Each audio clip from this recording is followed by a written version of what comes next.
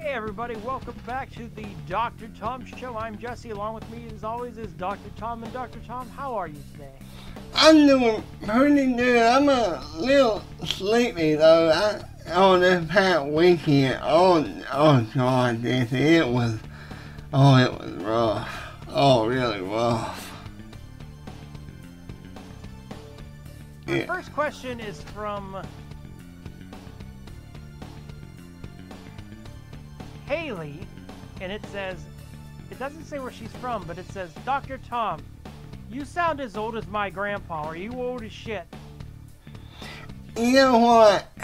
I might be old as shit, but I can still seem to turn it, you know what I mean? I might... Dr. Tom, I think I screwed up. I think that's Kyle again. Is it? You know, Haley sounds kind of similar, doesn't it? It does. But you know what, Kyle? It's getting near the holidays, so you know what? I'll be nice to you. I'm not old as your mama is, but then again, let me give you some season's greetings for that ho ho ho. Next question. Our first real question is from Brad, and Brad is from Tempe, Arizona. He says, Dear Dr. Tom, would you rather be blind... Wait a minute. Let me read that question again, Dr. Tom. Sorry about that. That's okay. Oh, would you rather have no nose but have really good smelling fingers? Or be blind and have a really nice smile? Well, the whole finger thing, and this, you might not know about this, but you can use your fingers to go in lots of really good places. Yes, I know. But on the other hand, I wasn't born yesterday, Dr. Tom. Well, I didn't know. I mean, you don't look like you get a whole lot. You know, not like Dr. Tom goes, the love machine. I need a love machine. Don't know what to Anyway, sorry. But, you know, the other thing is the whole finger can go in something really bad. I mean, like, huge, that smells like doo-doo up in there, and then not in that same place. But, you know, speaking that, I got an old story about an old friend of mine. He was with old Hort. I can't forget, and y'all tell me not to say Hort. Why won't they let me say Hort? I don't know. It's a nice word, Dr. Tom. It implies that a woman or a man is very sexually active, and some people think that's a bad thing, with multiple different people. So that's why they don't want me to say whore? Yes. Okay, well, my friend was with this slut, and Dr. Tom, that's the same thing. No, it's not. It spelled totally different. Slut, they don't even have the same letter in them. Alright, Dr. Tom, next question. The next question is from Rupert E. from Cleveland, Ohio. And he says, Dear Dr. Tom, if you are bald and you work in a restaurant, do you still have to wear a hairnet?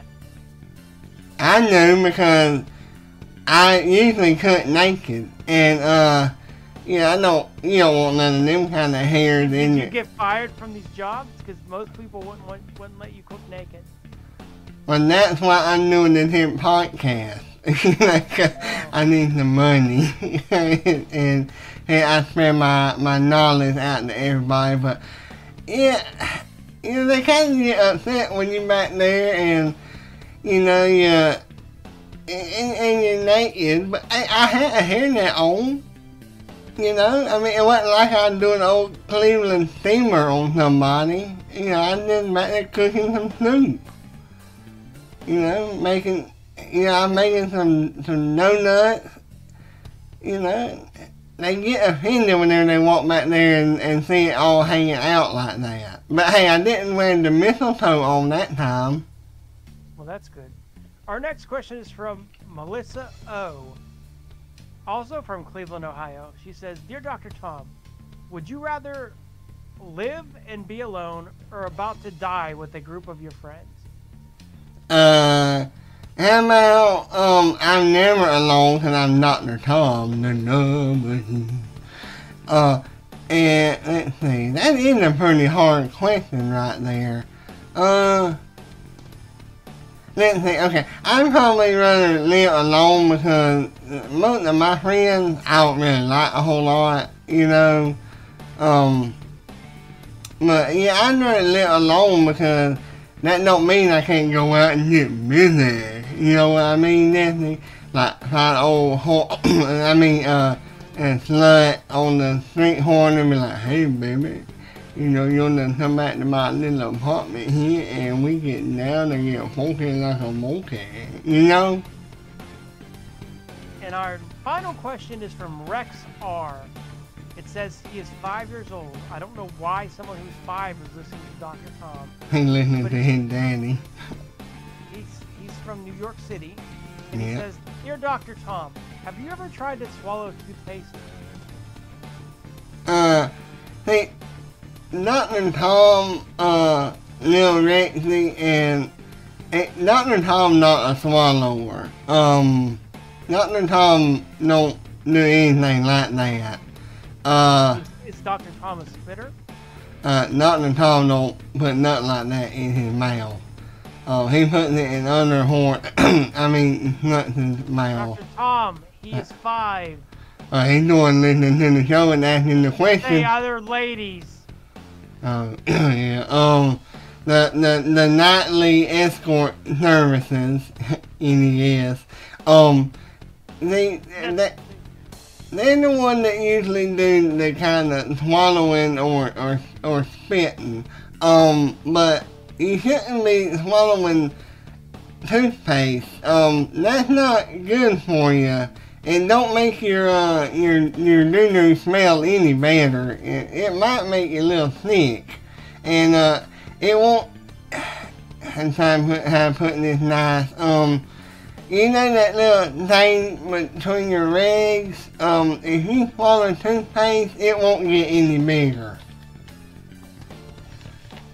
This has been the Dr. Tom Show. We will see you next week. And y'all don't forget to ask me questions, anything you want to ask.